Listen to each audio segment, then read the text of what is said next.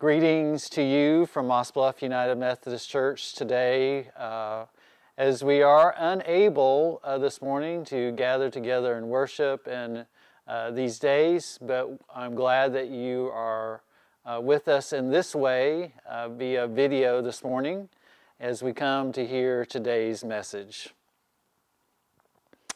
Injustice, hurt, hatred, they abound all around us. And we ask ourselves, as followers of Jesus, is there anything that we can do about it? Is there any hope?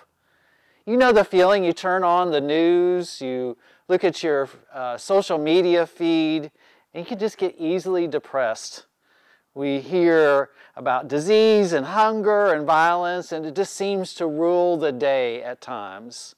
Believe it or not, people long ago felt the same way. The prophets, Jesus, encountered many world problems.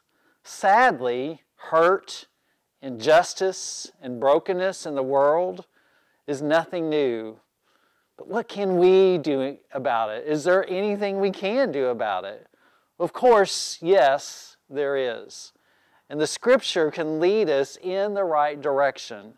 We're going to start with hearing from Micah chapter 6, verses 6 through 8. Let us hear God's holy word this day.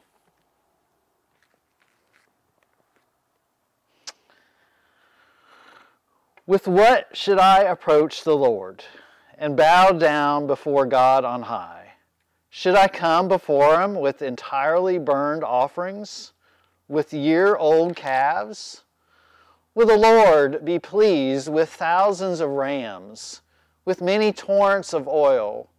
Should I give my oldest child for my crime, the fruit of my body for the sin of my spirit? He has told you, human one, what is good and what the Lord requires from you, to do justice, embrace faithful love, and walk humbly with your God. This is the word of God for the people of God. Thanks be to God. Let us pray. Gracious God, we come to you in these unusual times in our world and even in our church. But we are thankful for your holy presence through all of this. We ask that in this time that our meditations, our thoughts, our prayers, and the words that I speak are right and good to you. For you, O God, you sent us a Savior, and it's in His name that we pray. Amen. So what can you do to make a difference in the world around us? Well, Micah lays it out quite clearly. We are to do justice, love kindness, and to walk humbly with God. Now that's a great place to start, right? So what does this look like? This is our call to serve others in the world. And serving others is an essential practice of the Christian life. Serving others is as important as going to church, prayer, and reading Scripture. You see, we look around the world and we see all these problems. We see children who are hungry. We see people who are treated unfairly. And we say, I sure wish that God would do something about that. And we can pray about it, we can talk about it, but what it really comes down to is doing something about it. And who can teach us the best way to help others? Well, of course, Jesus can. At the very essence of Jesus' teachings, it was about love. In fact, Jesus said the first and the most important commandment was to love God fully with heart, soul, mind, and strength, and to love your neighbor as much as you love yourself. That means if we want to live out this commandment to show our love to God, we must show love to our neighbors. At times in our world, God has been heartbroken at what He sees. Adam Hamilton in The Walk reminds us of what it says in Genesis 6:6. The Lord regretted making human beings on the earth, and He was heartbroken. God has seen the evil and violence among human beings and was heartbroken. Where are those places today where God sees and his heart is broken? Those are the very places that God needs us to take action. That's right, it is up to us. Hamilton writes in his book, God's primary mode of working in the world is through people. This means that God is depending on you and me. No pressure, right?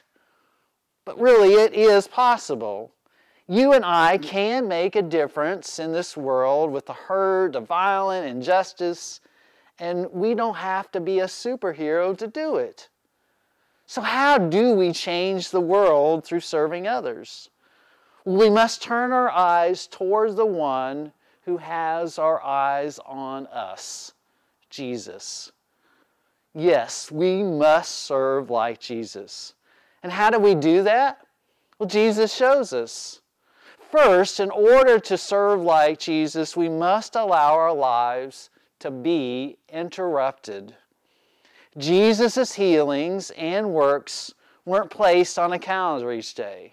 Jesus didn't wake up and check his phone in the morning on his calendar and say, okay, heal blind man at 1 o'clock. No. Instead, Jesus noticed the needs of people as he traveled from one place to the next. The problem we have with allowing our lives to be interrupted is that we believe we're just always too busy. Now, I get that thinking. I have this meeting to go to, there's this person I need to see, and oh yeah, I have to have a sermon written by Sunday morning. I get it. Yet, the needs of others in this world are always there. And if we continue just to pass them by because we're too busy, then the world's never going to change. We have to allow ourselves to be open to those nudges from the Holy Spirit. It takes an intentional effort, but it can happen. God lays opportunities in front of us all the time. We can't pray for the world to be better if we don't seize the opportunities that God gives us to make it better. We must allow our lives to be interrupted. Next, if we want to serve like Jesus, we must be willing to take a risk. Now, taking a risk is not necessarily about taking a physical risk like traveling into a war zone or entering into a dangerous situation.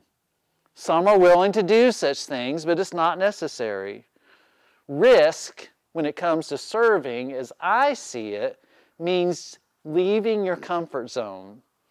That may mean crossing the street to help your neighbor, going into a neighborhood that looks different than your own, or traveling to another country.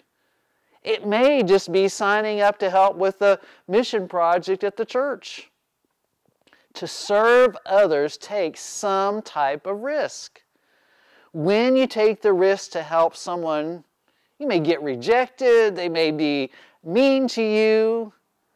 There are all sorts of possible outcomes, yet more than likely the outcome will be that you have changed someone's life. That change will never happen unless you're willing to take the first step.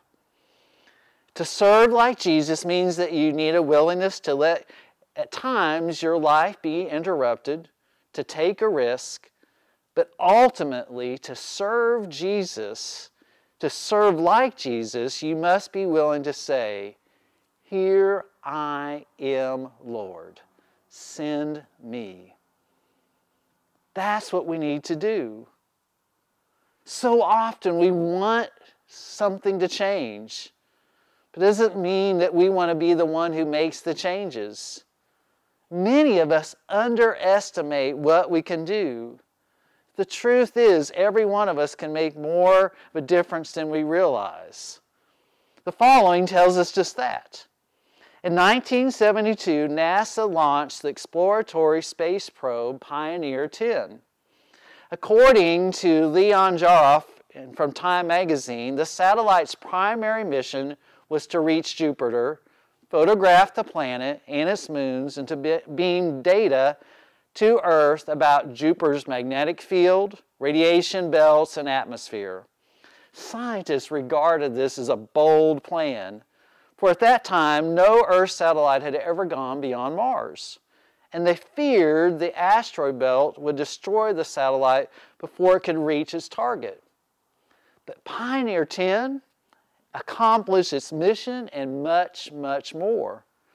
Swinging past the giant planet in November of '73, Jupiter's immense gravity hurled Pioneer 10 at a higher rate of speed towards the edge of the solar system. At 1 billion miles from the Sun, Pioneer 10 passed Saturn. At 2 billion miles, it hurtled past Uranus, Neptune at nearly 3 billion miles, Pluto at almost 4 billion miles. By 1997, 25 years after its launch, Pioneer 10 was more than 6 billion miles from the Sun. And despite its immense distance, Pioneer 10 continued to beam back radio signals to scientists on Earth.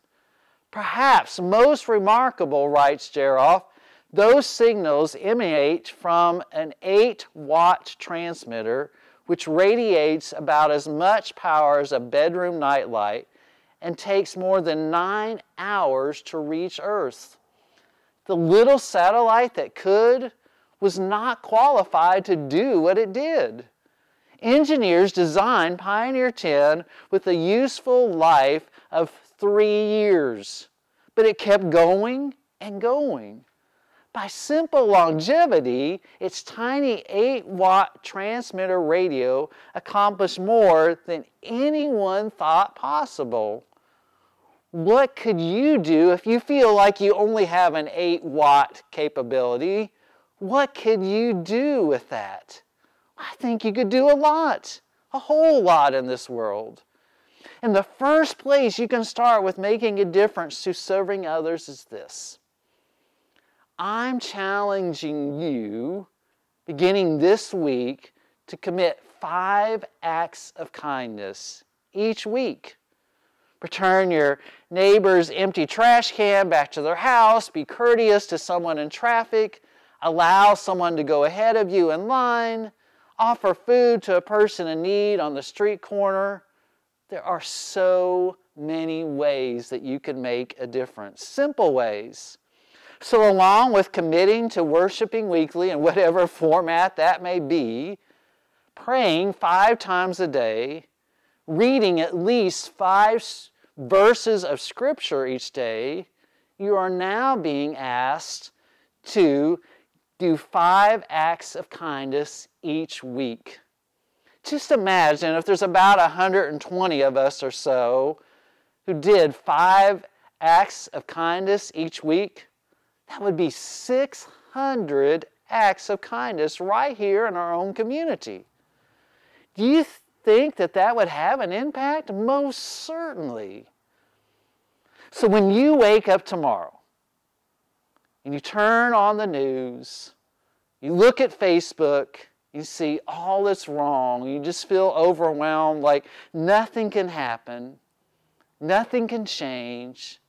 Instead of feeling that way and bemoaning the ugly, begin your day by saying, "Here I am, Lord. Send me." Amen and amen.